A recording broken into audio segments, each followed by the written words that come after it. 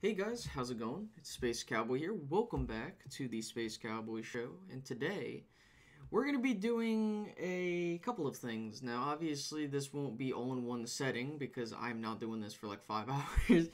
But what we're going to be doing is we're going to be going through each of the position groups for the Cowboys on both offense, defense, special, whatever.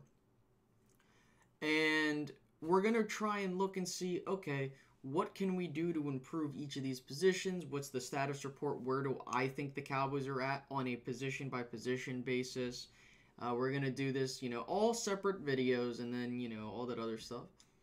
If you want to, feel free to leave a comment down. How do you feel about the situation at that specific area? Right now, we're going to be talking about quarterbacks, and then we'll go through the offense first, then we'll get to the defense, and then we'll go to special teams as just one giant thing. And then that should do it. And hopefully this will all be done before mini camps begin and all that other stuff. So, without further ado, and thank you for the introduction, let's get straight into talking about the quarterbacks on our depth chart. Now, obviously, the first one, we all know him, Dak Prescott, number 4. He's your first string quarterback as of right now. And I personally think, look, there's nothing we gotta really worry about, but more so we're just expecting improvement, obviously. We're expecting with the addition of John Kitna and then Kellen Moore being the offensive coordinator. So not only are you having a good quarterback coach teach Dak Prescott what to do, you're also having an offensive coordinator to build an offense that can fit our system, okay?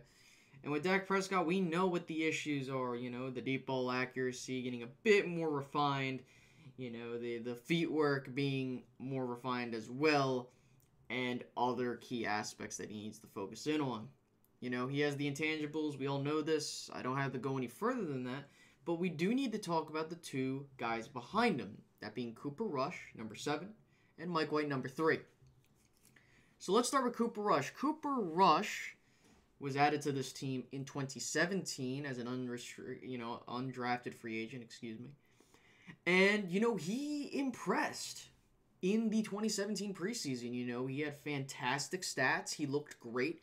And he was competing with Kellen Moore for the right to be Dak Prescott's backup.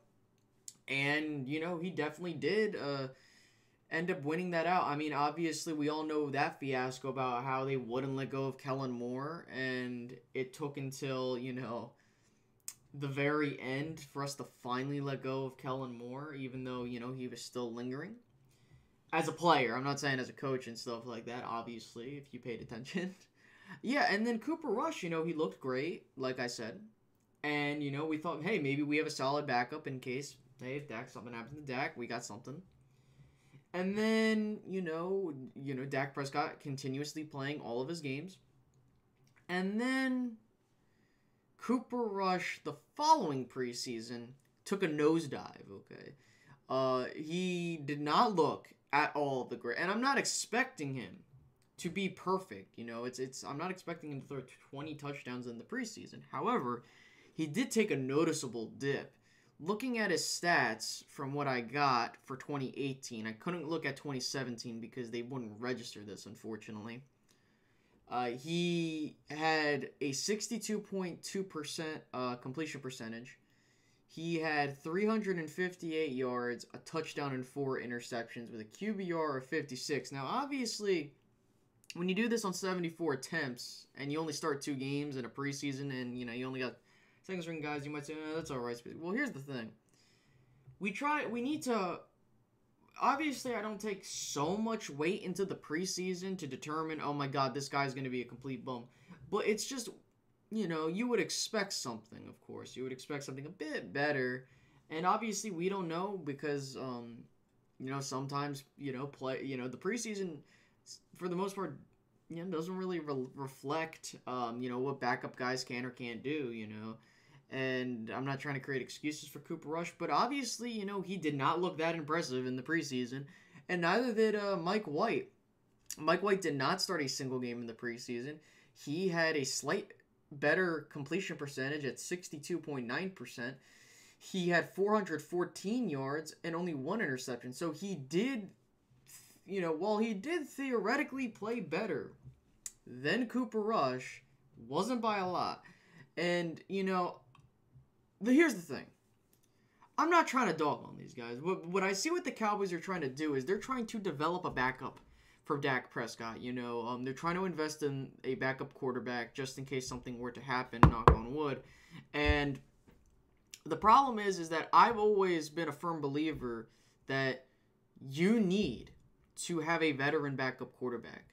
It is hard to develop, a rookie quarterback into a competent backup. Yes, some teams do a fantastic job at doing it. The Patriots are a prime example. They have a good system in place that allows for the quarterbacks to be successful regardless of their skill set, And then we know how the Cowboys are with backup quarterbacks. Unfortunately, we're lucky that we have Dak Prescott, and we need to make sure, like, the last best, backup we've had in the past, 5, or I'll even say decade.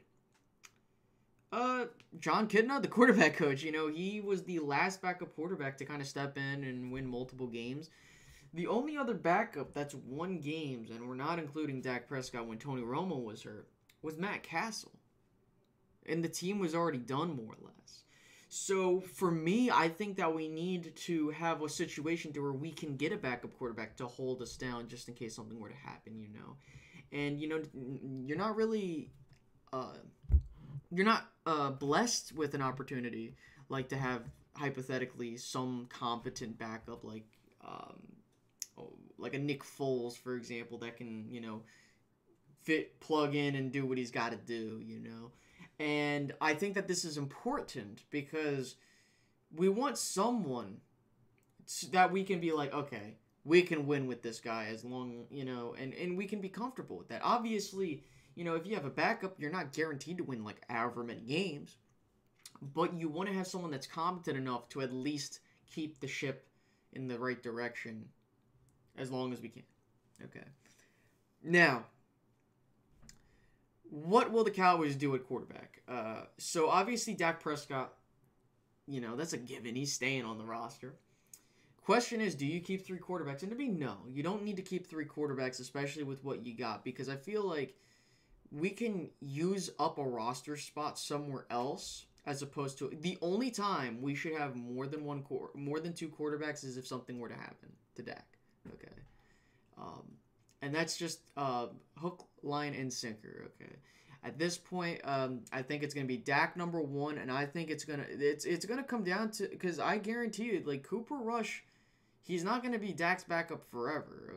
I think that the Cowboys will hold on to him at most this entire year, and then they'll go try to find another backup quarterback. Or they're hoping that Mike White can, take that step forward, and maybe they're like, well, I feel like we're more comfortable with Cooper, or we're more comfortable with Mike White than Cooper. And if they show the same amount of talent, you might as well keep Mike White, because not only is he under contract longer, and you can ride with him for a bit longer, you don't got to worry about investing so much capital into the backup quarterback position. But anyways, I don't want to go on for too long because there's only 3 guys at this position. I think I would grade our quarterbacks situation as, I would say, B, like a solid B minus. The fact of the matter is that that's being held up by Dak Prescott doing what he's doing, And it's the backup quarterback position that's completely dragging down this grade, I'm not giving it solely for Dak Prescott. I'm giving it for solely what we have at that position, So what do you guys think about our quarterback position? Do you think we're set at backup quarterback? Do you think we need to go get a veteran quarterback? All that other stuff. Feel free to leave that in the comment section below. If you haven't already, hit the like button and subscribe and the notification bell to get notified when I go live. And thank you for watching this video, and I will be seeing you guys later. Peace out, guys. Bye-bye.